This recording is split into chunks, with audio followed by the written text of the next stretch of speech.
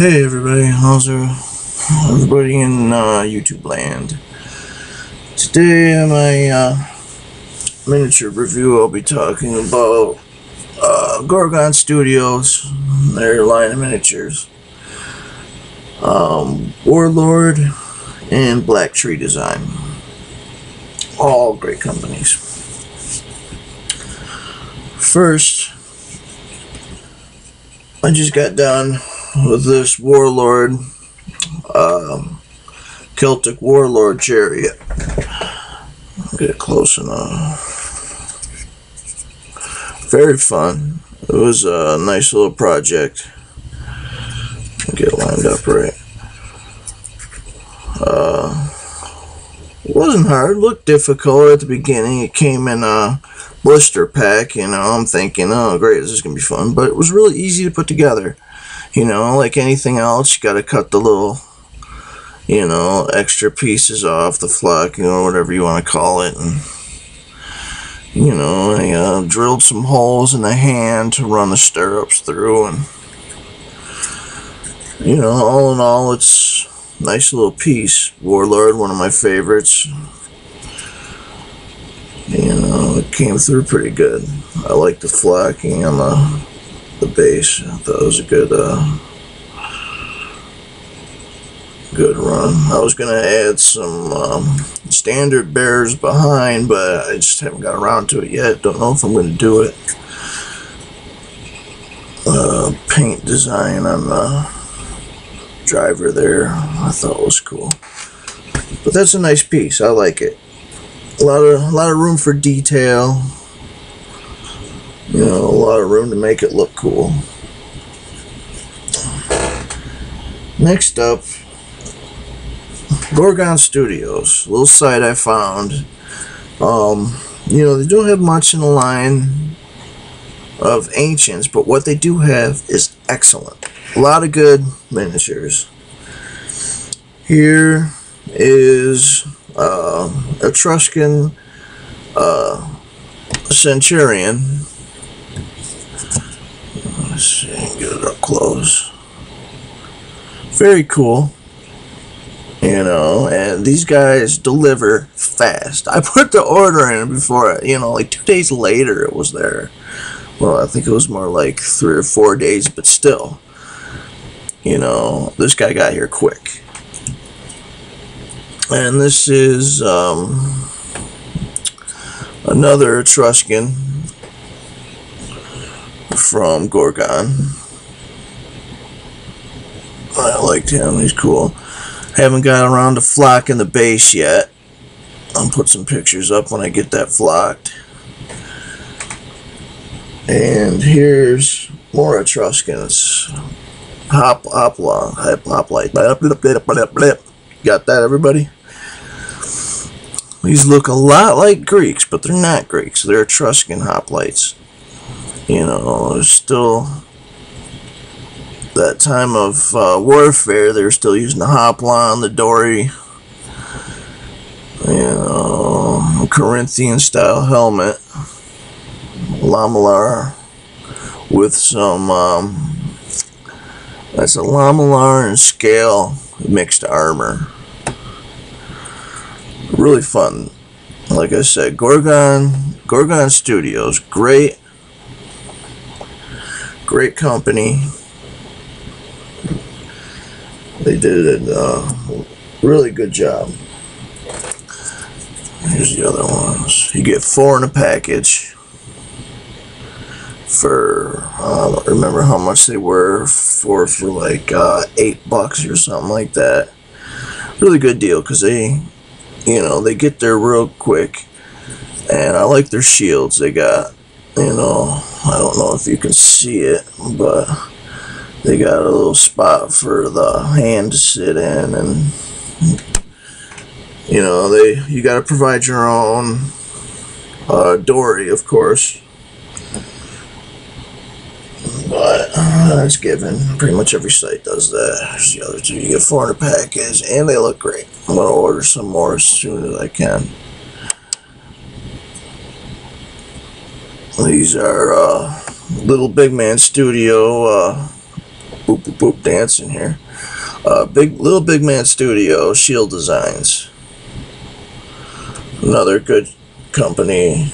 Does a lot of banners and shield designs for just about anything you need, really. That's where I get all my Romans, Etruscans, Greeks, you know, everything they got, pretty much.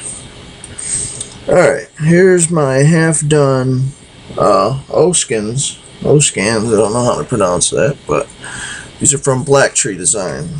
Another good company. I haven't had problems with them yet, other than back ordering, but what company doesn't back order? You know, they had to back order these, which is cool because they turn out to be good. They're going with my early Italian wars. I'll probably mix these with my Etruscans or Samnites. I got some Samnites coming. I'll show you those. But I think they look pretty good. Of course, I don't have my shields on them yet. They're not quite done. Those come 4 to a pack. Here's the other one. He's not done yet. They come 4 to a pack, and they're pretty good. I've ordered some Romans from them before. I'll show you that when I get my Roman army situated. It was pretty good. Last miniatures I'm going to show you guys today. My box of Dacians. My box of Dacians. I've been building my Dacian army to fight my Romans. And I ordered the Warlord Dacian host, whatever it's called. And, you know, Warlord, they're one of my favorites. They got a lot of good products. And this is another good product. Basically, they are the same sprue as the Celts, the Celtic sprues. They just have different heads, some different heads, the same ones on the sprue, but they give you different metal heads. They get you the phalanx scythe sword of some sort, different shields. These are the shield transfers they give you. I'll get up close. They look pretty good. A little difficult to get off the transfer sheet, but you know, you gotta deal with that anytime you do it. And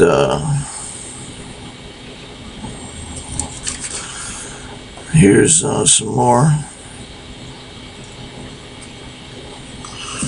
They look pretty good. I like them. I'll bust them up here. There's that phalanx. It's a nice long bent sword. It goes right through the Roman scutum shields. You know, the Romans at this time, when they were fighting the Dacians, Trajan, he made the soldiers double thick their armor. So the Romans at this period of time had to double up their armor because of them swords. Probably, you know, other reasons too, but that sword was so brutal it could go right through the shield and into the person. Here's the metal guy with the kit. There's what, 4 metal guys. You got half upper torsos that were all metal for a bunch of them, and they got these Dacian helmets that are pretty cool. He's got scale armor and a short sword and an oval shield. Here's the horn player. That's Canax, something. It's a Celtic, basically a Celtic style. Very, very cool. And I don't know if that's a druid or some kind of priest for the Dacians. He came in a set, a little blister set with Dacian Commander here, which I thought he looks cool. Let me see if I can get it good. Which I haven't flocked the base yet on these guys. I'm a little lazy when it comes to flocking the bases. But, you know, he's got scale armor too as well. And, you know, the one thing I didn't like, which is just minor, but on these guys here, which is the Warlord, they got the upper torso, which is metal, and the legs are plastic, so they're really tippy. You almost got to make a bigger base and weigh the base down so these guys aren't tipping over. But minor, it's all good. Yeah, see, they're weighted towards the sword. You got the plastic bottom and the metal top. Just tippy. Okay, and here's, I added into the army because a lot of times they fought together. This is Sarmatian from Black Tree Design. Sarmatians were pretty close to Dacia. Sarmatia was right next to, well, not necessarily, I'm not sure, I gotta look at my geography here, but they're real close, so they fought against the Romans all the time. And I didn't bring my cavalry with me, but cavalry's mostly Sarmatian. And here's the rest of my Dacians. They are Old Glory. Old Glory is the company for these ones, which they look pretty good. They're all basic. It's not a very expensive army, you know what I mean. They didn't have a whole lot of money, and they took whatever they could from the Romans. Here's more Felix. And you got your host commander, two of those, and then you got two dragon bearers. They got the Dracos and the oval-like shields with more little big man studios. And Old Glory's horns are a little bit different. I like these ones better because they're short. They're not, you know, insanely long. As you can see, it's a little more easy to maneuver. Dacian army. I like them. They're good. It's a good army. Fun to put together. Fun to paint. And a lot of companies make them. Make the different ones. So it's good to go. Okay. Moving along to terrain. Now, a lot of people spend a lot of money on top grade, high quality terrain pieces, which is cool if you got $50, $60 to spend on a little house. But if you got one of these, a box with, if you order a lot online, you get a lot of this styrofoam. You know, irregular piece of mail styrofoam. Low density, it's not high density, but both are good. You can use whatever you got to make terrain pieces. And here's a house I built out of extra pieces. You know, it's got balsa wood. Roof comes off. The roof is a fruit snack box. You know, it's got a thatched roof. Fits together. The walls are foam core, and the base is you know, a heavy board, heavy cardboard. You know, balsa wood, foam core, and that's it. You know, it's got some nice flockings. I put some nice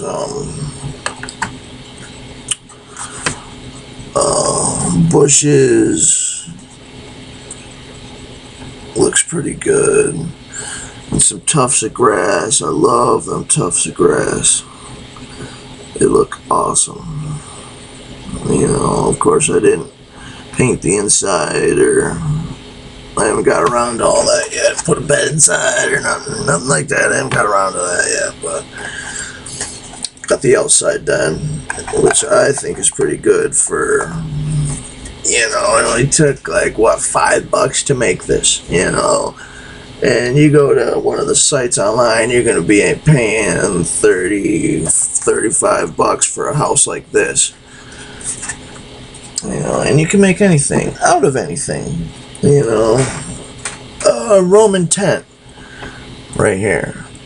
You know, little dowels and some plastic. You got extra shield, extra pelum, more shields. The tent itself is made from eyeglasses cleaner. You know, one of them little packets. You got the cloth about this big. Dry it and it forms perfectly right into a tent. You know, it comes out perfect. Beautiful. Quick idea, fun, easy to make. You know, simple things. No big deal. It's cool. Other stuff I got going here. Here's some kind of Celtic tower of some sort, you know, watchtower. I got the idea online somewhere. Nice little ladder. It's wide, you know, it's wide and tall enough to fit a chariot through. So, you know, what I was gonna do was build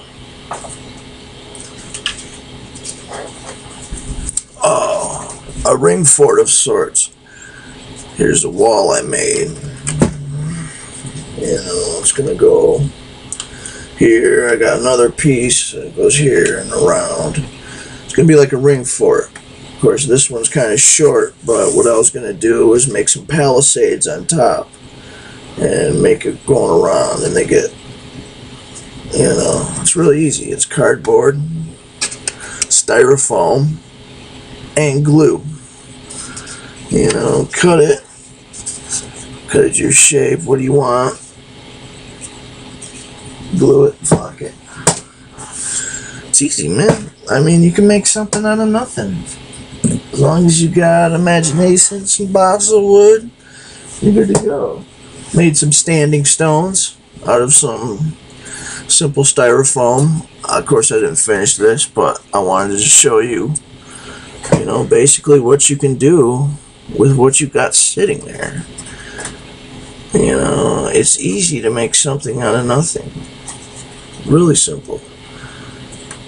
You know, what I did with this was took a razor blade and, you know, cut the pieces, try to make it look like stone. When I paint it and flock it, this should look pretty good, you know. Of course, it's not supposed to be Stonehenge. It's just, you know, a random standing stone kind of thing. I was going to put a little broken down altar right there, maybe some broken pieces around it. It's simple, you know, something out of nothing. You don't have to spend big bucks to, you know, get some good terrain pieces. Well, I've been talking for a good 20 minutes here.